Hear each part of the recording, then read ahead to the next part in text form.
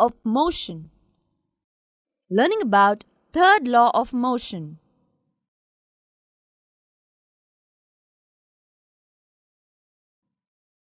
Third law of motion. According to Newton's third law of motion, whenever one body exerts a force on another body, the second body exerts an equal and opposite force on the first body. The force exerted by the first body on the second body is known as reaction. It should be noted that action and reaction are just forces.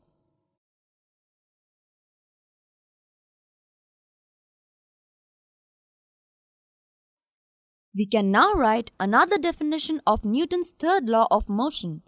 To every action, there is an equal and opposite reaction.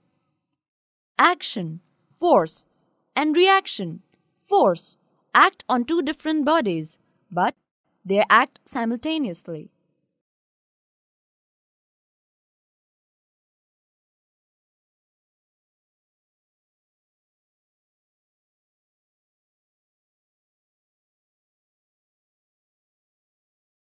We will now describe a simple experiment to prove the Newton's third law of motion. That is, to prove that action, force, and reaction, force, are always equal and opposite. We take two similar spring balances A and B and join them hook to hook. The other end of the spring balance B is attached to a hook H, fixed in a wall. Let us pull the free end of the spring balance A to the right side by our hand. We find that both the spring balances show the same force of 4 Newton.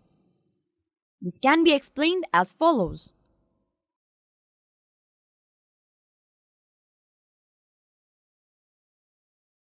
When we pull the balance A, it exerts a force of 4 Newton on the balance B.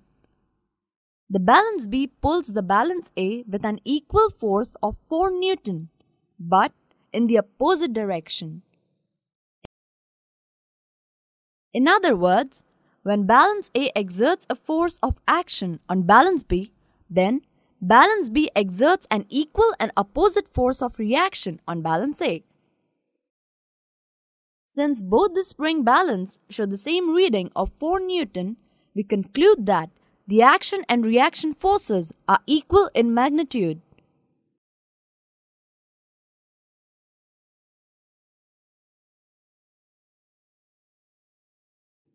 We find that the action force is acting towards east and the reaction force is acting towards the west. Thus, action and reaction forces act in opposite directions.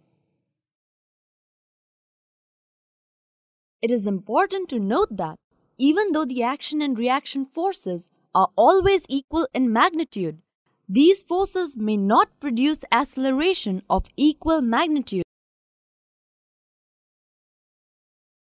This is because each force acts on a different object that may have a different mass. When a bullet is fired from a gun, the force sending the bullet forward is equal to the force sending the gun backward.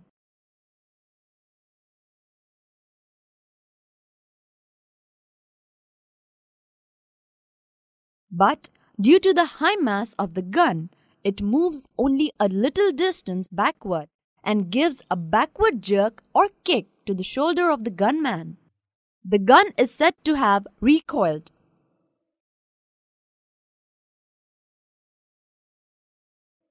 Conservation of momentum.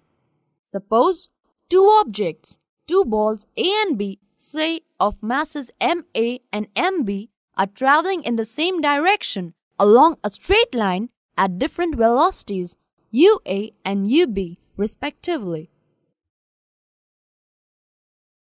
And there are no other external unbalanced forces acting on them. Let UA greater than UB and the two balls collide with each other.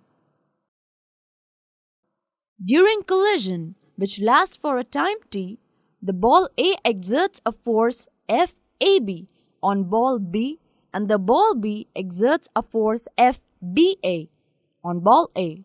Suppose VA and VB are the velocities of two balls A and B after the collision, respectively.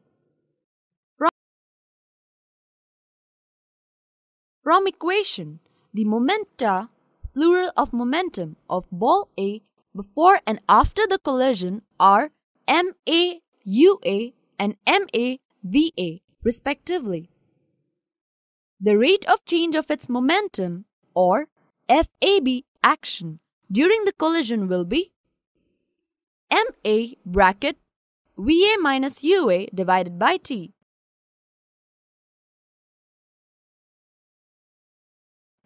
Similarly, the rate of change of momentum of ball B is equal to FBA or reaction during the collision will be MB bracket VB minus UB divided by T. According to the third law of motion, the force FAB exerted by ball A on ball B action and the force FBA exerted by the ball B on ball A reaction must be equal and opposite to each other. Therefore, FAB is equal to minus FBA or MA bracket VA minus UA divided by T is equal to minus MB bracket VB minus UB divided by T.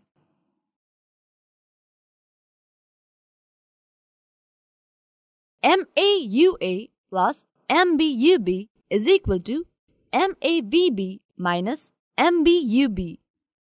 This gives MAUA plus MBUB is equal to MAVA plus MBVB. Since MAUA plus MBUB is the total momentum of the two balls A and B before the collision and MAVA plus MBVB is their total momentum after the collision.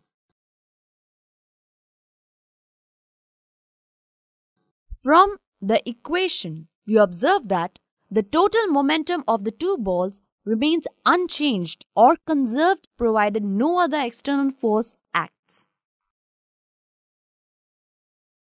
As a result of this ideal collision experiment, we say that the sum of momenta of the two objects before collision is equal to the sum of momenta after the collision provided there is no external unbalanced force acting upon them.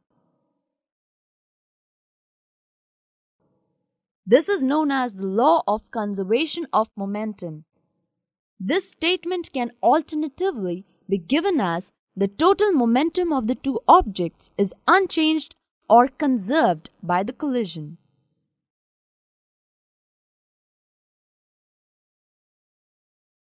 Summary. Third law of motion.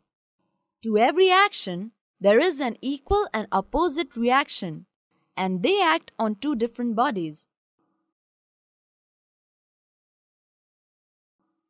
In an isolated system, the total momentum remains conserved. That is all in this lesson, students. Keep learning.